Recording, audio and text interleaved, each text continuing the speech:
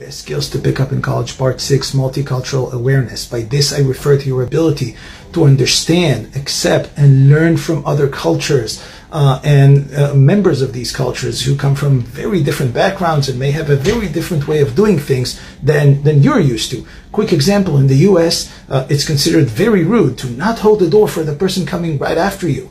But in Israel, it's many times the opposite. It's not only that it's not rude, it can even be offensive when you hold the door for someone because you're implying that they aren't capable of holding their own doors, that they are somehow disabled. Yeah, a matter of cultural perspective. What do you know?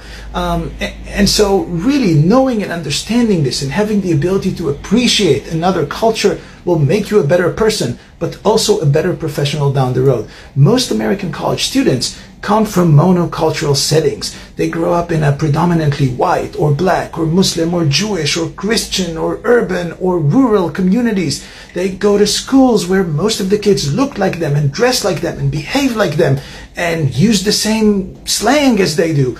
College is your chance to open up, to experience the world, to experience life beyond what you are already used to, what you know too well, to challenge your beliefs and positions. That's a good thing. So how do you develop multiculturalism? Take courses dealing with other countries and cultures. Every university has courses like that in many departments.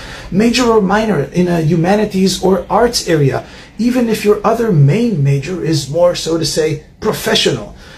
Study abroad when we can finally do that. That's really critical. And take learning foreign languages seriously. We don't do enough of that in this country. The last point is in fact so significant. It's so critical to your development to study foreign languages and actually be able to speak them that I'll devote a few videos to that issue later on.